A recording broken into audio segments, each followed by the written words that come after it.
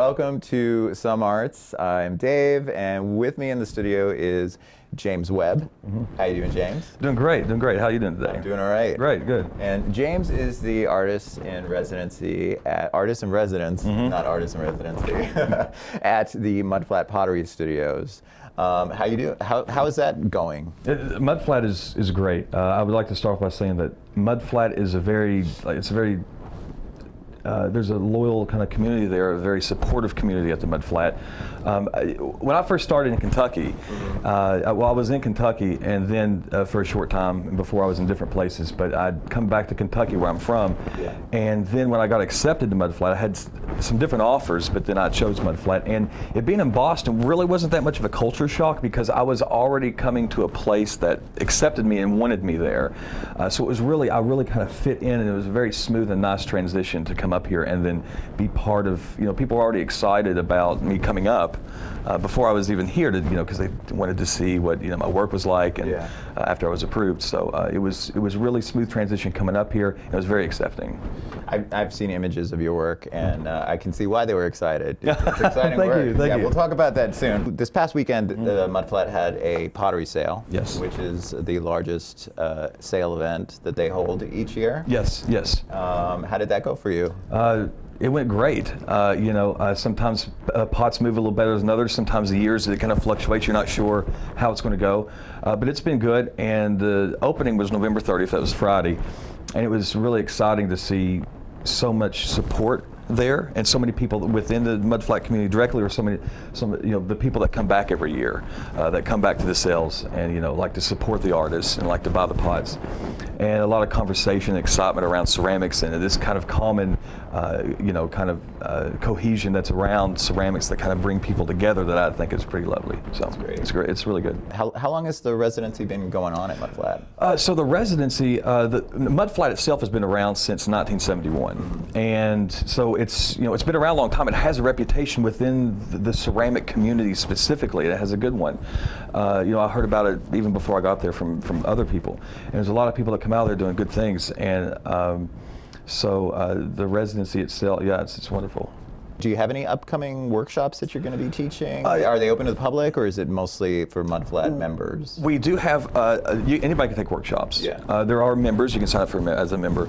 I teach 2 classes a semester. It's beginning to advanced wheel throwing, and I teach 2 classes a week. And there's going to be, next week is our last class.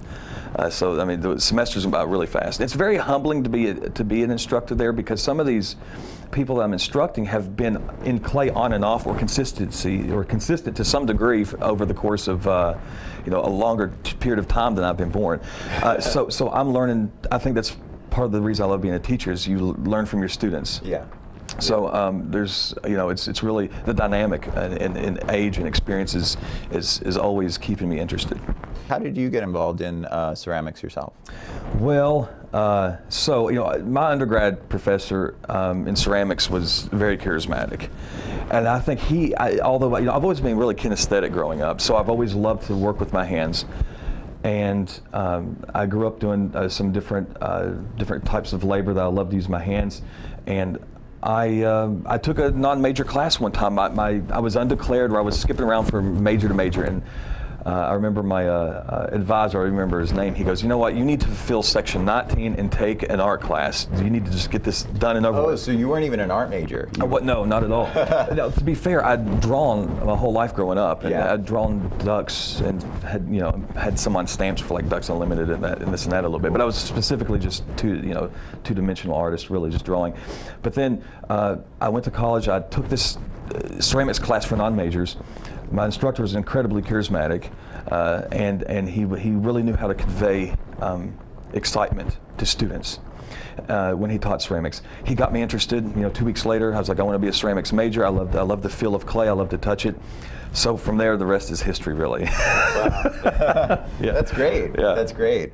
And it sounds a little like not the art school tract that you normally hear from people, like, oh, I knew that I wanted to go to art school. I knew I wanted to do this. Right.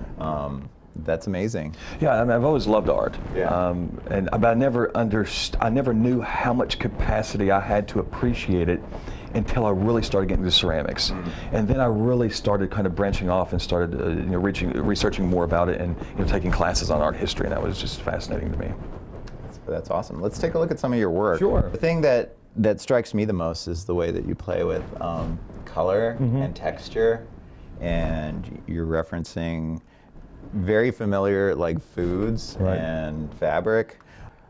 But I don't want to say too much. Like I kind of want to hear. I kind of want to hear from you about them because they're fascinating objects. They really are. Well, thank you very much. I appreciate that. So I'll keep this kind of in a nutshell. But basically, I think every artist has to have a creative strategy and in a way that they have a starting off point to make their art. So there has to be some kind of philosophy or concept there to start off with that encourages you to go to more and keep on making work and developing it. For me, my work initially is based off of lexical gustatory synesthesia, which you've heard of people having synesthesia about. They can see color, they see numbers and colors in their mind's eye, or they perceive them as such, or there's an overlapping of senses where somebody can listen to something and taste something. Yeah. So, but lexical gustatory synesthesia, I can perceive words phonetically as taste. And so what I do is I make I talk about issues that are hard to pin down and are hard to really define objectively in art, and I make them into objects.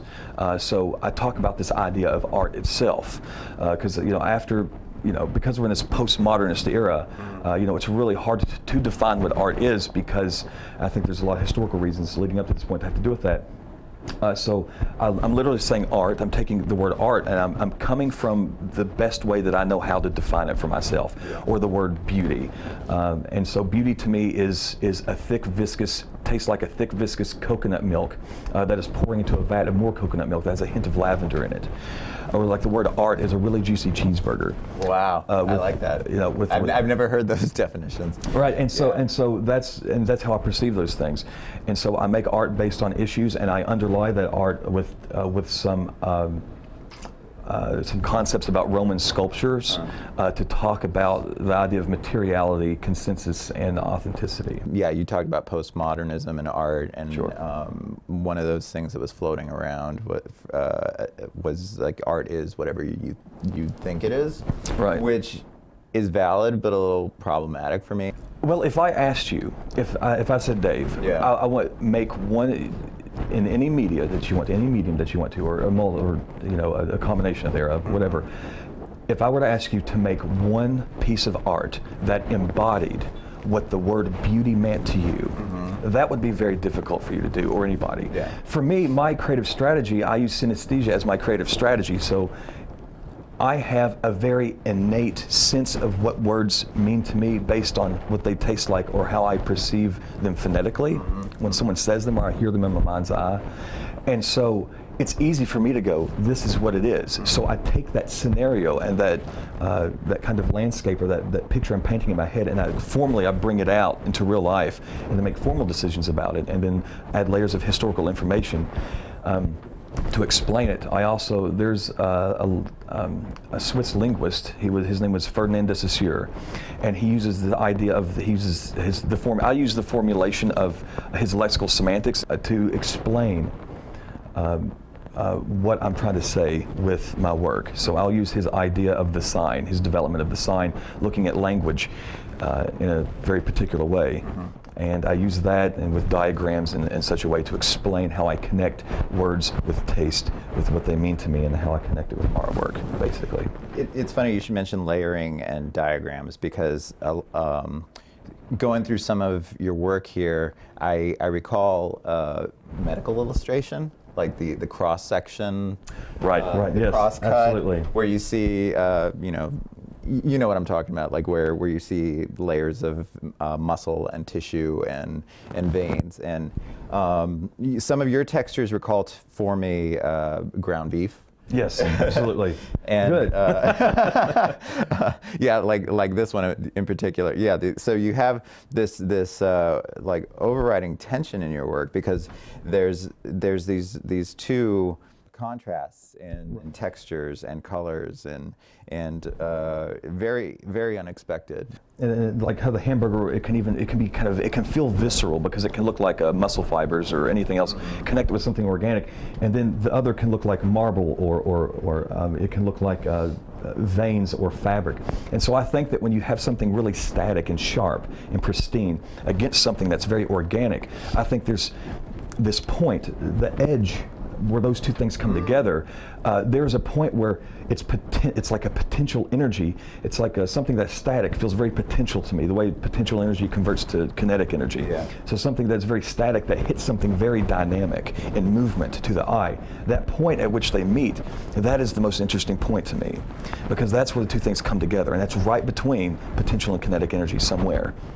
So on a technical level, is this a combining of different techniques? Are these all the same kinds of clay, or is like, I imagine that's a porcelain veneer there, but I'm not sure. Right. So what's going on? My sculpture is low fire, which means porcelain. You know, to really get the brilliancy out of porcelain, it needs to be fired high to a higher temperature than I fire my work. But it's all the same clay body, but I do sometimes use different glazes or different colorants or even different materials to surface my work. It really reminds me, when I think of art, when I taste that, when you put those lexical units together in my vestibule and mouth, what really happens is art. You know, when you get melted cheese on, let's say, on a burger and it's in a skillet or on a grill, when that cheese starts to solidify and it starts to get a surface tension over it, but it gets a surface tension so it kind of loses that kind of glossiness and becomes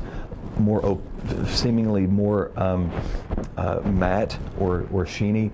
It gets that surface tension over it, but you know it's like melting underneath. So it's kind of that potential to kinetic energy. The cheese that's solid or that's melted that is going solid, or is solid and is going to melting. There's this idea of being potential and kinetic energy there, something that starts off as static, like a solid piece of cheese, and because of influence like heat, it becomes kinetic because of the way that it starts to move. And so that I'm really trying to induce that kind of idea visually in my work. So when you're trying to depict these moments that are kind of frozen in time, because they have to be, because you're trying to finish a piece and you're depicting like a particular moment. You know, I always hear that. You know, people tell me, you know, pots reflect. You know, or you can look at pots, you can look at someone's work. Yeah. It's a reflection of who they are. You know, we talk about artists, so it should be, right? You're trying to get some kind of essence out, something, and. People look at my work and they go, you know, that's really weird. I mean, you're kind of weird, but it's a good weird. I like weird. Yeah, I like weird too. And so a lot of that's supposed to reference Roman sculptures. And I'm careful not to say Roman sculpture because a lot of Roman sculptures in particular were just, some of them were copies of Greek sculptures. Right. Because a lot of the Greek sculptures were made in bronze and they could be retrieved, and then they were, of course I understand that there's a lot of labor and there's the artist's hand in the sense they were very technically very good, but a lot of these are just copies of Greek sculptures because the deities are the same with you know, those, and so there's this very sore question in my mind of authenticity. Because what makes these authentic in some Roman sculptures that are marble is not the fact that they were created with a concept or an idea by somebody that was trying to imagine a deity and they had a dream and they were going to make this amazing sculpture out of it. In some cases, it's just because it was made out of marble. So by cultural consensus, it was authentic based on the materiality that was made out of, not based on the idea behind it in some ways. And so I'm really interested in that. And so that's why a lot of the work I do, I make it a little Trump Lloyd. I make the cheese look like cheese. I make the hamburger look like hamburger. It is what it's not. But there's something authentic about it. There's something that can be profound about looking at something that looks like something else, even if it's in a stylistic way. And so I want to bring up this issue of materiality in my work and authenticity. Have you seen some of the latest research where they were able to depict how those statues were painted? There was a great New Yorker article that came out a couple months ago that some researcher is trying to recreate how these statues were originally painted, and they're very vibrant, it turns out. Oh, absolutely, absolutely. And a lot of them we know is just the bare marble. Yeah. But they're not. Yeah. Very vibrantly painted. Of course, over time, very quickly those dissipated or completely just faded away. Yeah. But yeah, that's very interesting. You know, I think that speaks. You know, because at this time, you know, when art was made, there was a hierarchy there was this hierarchy where you had to have so many rules about making things for it to be art, like almost like a checklist, right? All the way up until modernism, to very, you know, contemporary art, American art, or contemporary art in general. Mm-hmm. So without a hierarchy now of which to, I think that's why it's so hard to understand what art is sometimes, is because it can be so subjective. We're in this age of what I call subjective truism. It's something I made up. I don't know if it's a thing or not. And it fits really well with your own personal right, exactly. It sure does. Work. Yeah. Absolutely. Is there going to be an exhibition of your work anytime soon? Yes, in the area? there will be. I will have an exhibition it's part of my residency at the Mudflat. That's another part of it. Not only do you get to curate shows as a resident artist and come up with themes and the ideas for these shows, you get to have a show at the end, and they have a showroom, and you basically at the end of your residency, you make a body of work, and then things that you've been working on while you're there, and then you show that body of work. And it's on display for, I don't know how long it's on display, but probably I would assume probably a month or so, because it'll probably be in July sometime, I believe. Don't hold me to that. All right, we'll look out for that in the late summer. Oh, good, yeah, good, yeah. Well, thank you, JW, for coming into the studio with me. Absolutely, I've enjoyed it. Yeah, I really enjoyed talking to you about your work, which I encourage people to seek JW's work out. Where can they find you on World Wide Web? Right, so I kind of drag my knuckles a little bit when it comes to technology. Yeah. So a website, it's like a website is something that I keep talking about, and I have, you know, so I'm kind of in the pre-stages of getting that together. Okay. So I don't officially have a website. You can find me on Facebook or Instagram. And you can find me on, if you Google James Webb Ceramics, you can find me. And the first one that comes up, you can, because I was a new Harmony clay project before this, a different residency, and so through them you can find me. Okay. So yeah. All right.